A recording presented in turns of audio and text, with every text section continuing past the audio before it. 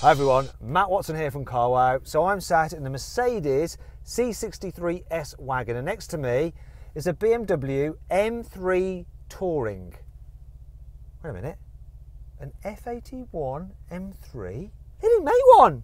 More on that in a moment. Let me tell you about this car first. So this has a 4-litre twin-turbo V8 with 510 horsepower and 700 newton meters of torque. It drives the rear wheels via a 9-speed automatic gearbox with launch control, weighs in at about 1,700 kilos and costs £70,000. That BMW, it's owned by a chap called Nick, who runs a breakers yard, and he got a BMW F81 320d Touring. Took the body of that, then he found an F80 M3 which he was breaking, and he took every single part off that M3, the wiring harnesses, the engine of course, the gearbox, which is a 7-speed dual clutch automatic with launch control, suspension, dampers, wheel hubs, wheel carriers, all that kind of stuff, and shoved them into that Touring. And then he changed the body panels as well, so it had the full M3 presence to create that monster there. He then gave it an Evolve Stage 2 tune, so new downpipes, an ECU remap, and so that 3-litre straight-six twin-turbo engine is putting out 540 horsepower and 680 newton meters of torque. In terms of weight, a bit lighter than this one, but not by that much, about 1,600 kilos. I'm just guessing, really. Never made one of them, did they? So I don't know for sure. It's going to be interesting to see what happens. Those things aren't great at launching. The launch control system in them can be a bit temperamental, but you don't care about that. What you want to know is the price. Nick says that he put about 50 grand into that car, all in with the 320d and the broken M3. However, he says that you could probably do it a bit cheaper nowadays because parts are a bit less expensive on those cars. Maybe do one for about 30 grand. Anyway, before we get on with the race, please make sure you subscribe to this channel and hit the bell icon to turn your notifications on so you're alerted when we make a new upload. Also, why don't you follow me on Instagram at Matt Watson Cars. Let's get on with the race then. Buying a new car? Head to CarWow to get offers from the UK's top dealers. carwow.co.uk, the car buying comparison site. Now, before we race, we're going to do two things. The first is a sound check. Which of these two cars sounds the best? The V8 in this, or the straight six in that?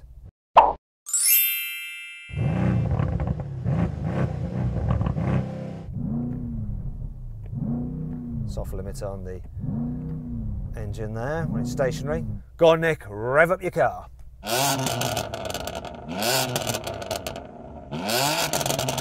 Let me know which you think sounded the best in the comments below, but me, I'm going for that BMW. Nick, have you had anything done to that exhaust? Because it doesn't sound like it's a stock exhaust. Yeah, I've got downpipes, haven't I? So minus the first caps. Nick, you sound like you're from the same part of the country that I'm from. Where do you come from, mate? I reside near Walsall at the moment. Well, do you know what? That's where I'm from. He sounds like me from back in the day before I went to London and learned how to talk like this. How do you do? I'm from London. Oh yes. Anyway, we need to warm up these tyres because these cars are rear-wheel drive. They'll struggle for traction away from the line if their tyres are cold. So I've just got to do the right thing and do some donating in this.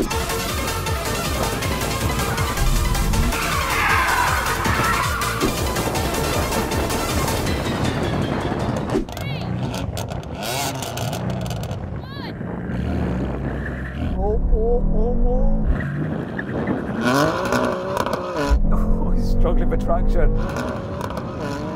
And got dropped.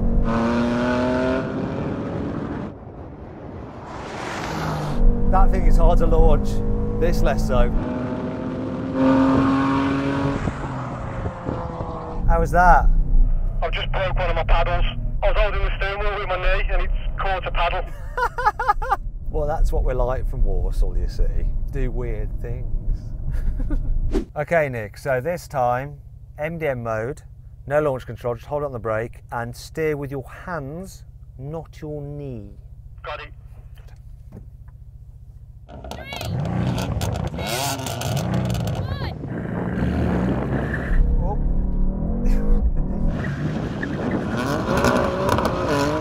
1. This launches really well. I actually got decent traction. I think he might be pulling me back.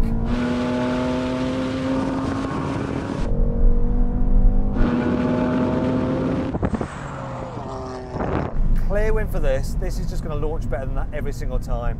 Those BMW F80 just don't launch that great. The launch control systems are temperamental. They spin at their wheels. They're a bit of a handful, but once they're going, they are quick.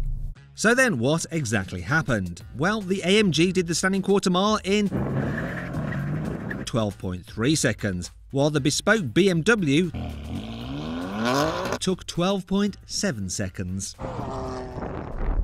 We're going to do a rolling race, automatic mode, comfort mode, and I'm going to count it in from 50 miles an hour. Come on then, get level, Nick. Here we go. So, 3, 2, 1, go! Floored it. About the same, kick down wise. Always going now though. Oh, look at him! I think he's got the better of me.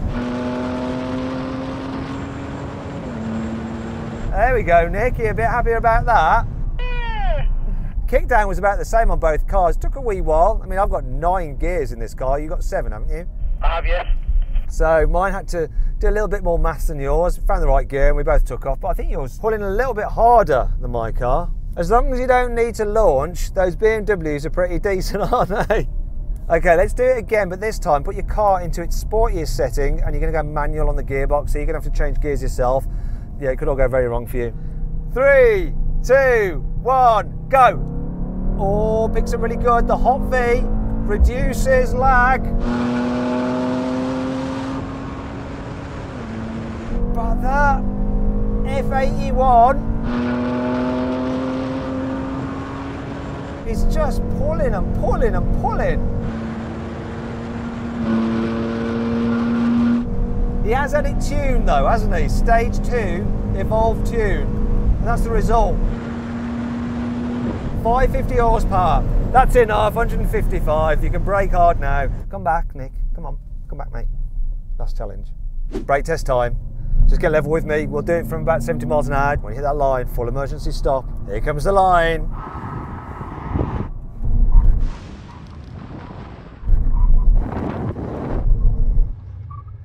Oh no! Oh, I don't know. It's so close. What do you reckon, Nick? I reckon I might have just beat you on that. What about an inch?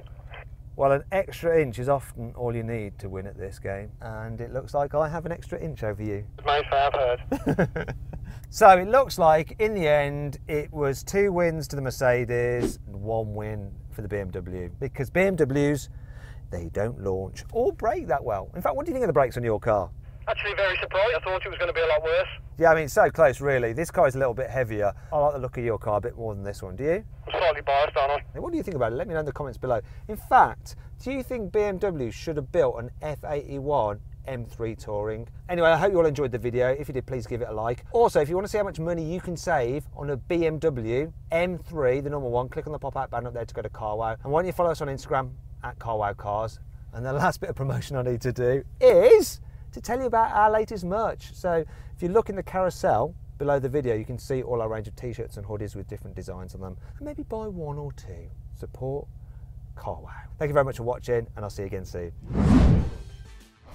Yeah, when I've had a drink, it soon slips and I talk like that again. And all my mates who are watching from back home in Walsall, how you doing, guys? You all right? Yeah, you can take the boy out of Walsall, but you can't take Walsall out of the boy.